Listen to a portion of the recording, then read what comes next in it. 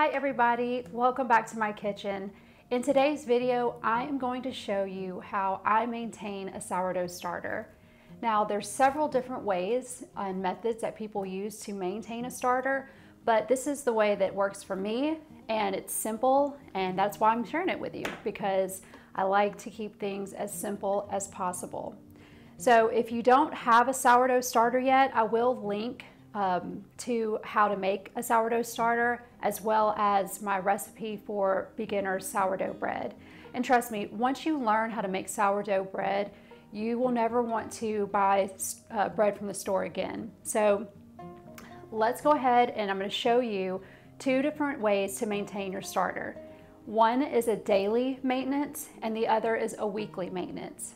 So if you bake often, say more than a couple times a week, then I would suggest going with a daily maintenance.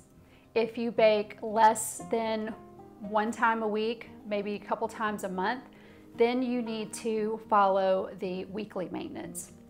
Now, whether you follow a daily maintenance or a weekly maintenance, the measurements that you're going to use are exactly the same.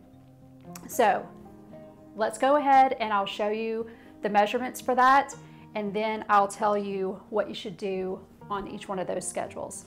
So I'm going to turn my scale on there. And you really do need a scale if you're going to bake sourdough bread. This one I'll leave a link to. I love it because you can put a bowl on it and see all the measurements. So it's really, really handy. I use ball jars to keep my starter in. This is a pint size wide mouth jar, and the measurements that I'm going to show you fit very well. I've never had anything spill over, so I highly advise these jars. Okay, the measurements for maintaining a starter are 25 grams of mature starter, 100 grams of water, and 100 grams of flour. I use a mixture of 50% all-purpose flour and 50% whole wheat flour. So now that we have our scale on, I'm going to tear the scale and bring it to 0. I like to put my water in first. So let me see if I can see the screen. Now we are going to take 25 grams of starter, and if you go over a little bit on this, don't worry about it too much.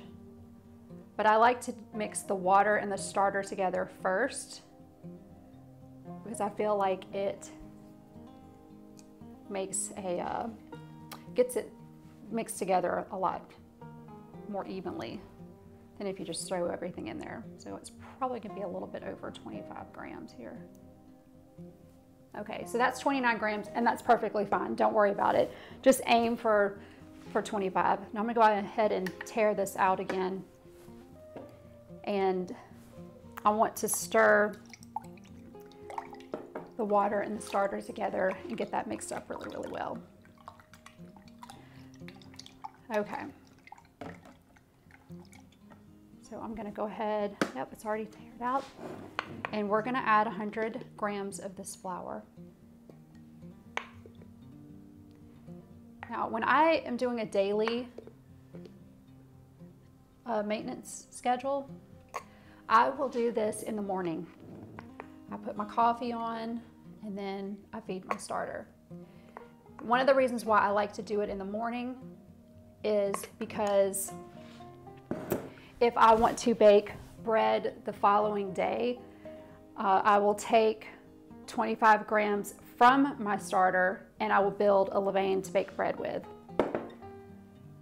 This starter keeps going and going and going.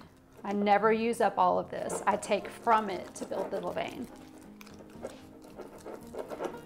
So you want to get this stirred up really, really well. And just make sure there's no dry bits or anything. I like to scrape down the sides. Okay, now another thing that I'm really, really anal about is making sure that this jar is clean. So I just take a rag or a paper towel and clean around the rim. Just make sure nothing gets too sticky. Okay, just lightly cover that. I'm just setting that on top, okay? You want it to be able to breathe. And if you are on the daily maintenance schedule, you're just gonna set that on your countertop. You're done until the next day. If you're on the weekly maintenance schedule, you'll let this sit out for a few hours, let it rise a little bit, and then you'll just pop it in the fridge until it's time to feed it, or you know, you want to bake some bread. So that's it. The last thing I wanted to show you really quickly is you want to have an emergency backup just in case, you know, glass breaks, things can get contaminated, and you know, the last thing you want to do is have to start all over again building a new starter.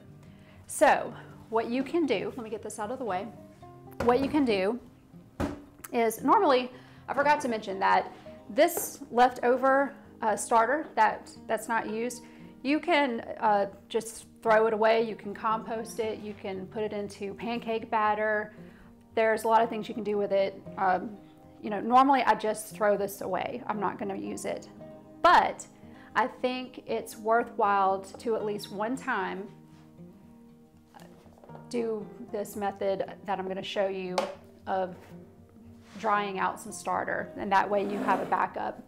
So what I did is I have a Silpat mat and I put it on a baking sheet, and then you just take your starter that's left over that you would normally throw away, and you're gonna spread it onto this sheet, and you're just gonna let it sit out, and you're gonna let it dry. And you can see this one's not completely dry yet. There's some spots that are still wet. The thinner that you can smooth that out, the faster it's gonna dry. But once it's dry, you just break it up into pieces, just like this, and you store it in a jar in a cool, dry space. And that way, heaven forbid that I lose my starter for some reason, I've got some backup that I can rehydrate, and it'll be easier to get this going rather than starting, you know, a whole brand new starter. So that's it, guys. I hope that I was able to answer any questions that you had about maintaining a starter. If I didn't, please ask them in the comment section below. And if you found this video helpful, please give me a thumbs up, subscribe to my channel, and I look forward to sharing more really simple recipes with you guys. And so until next time, see you then. Bye.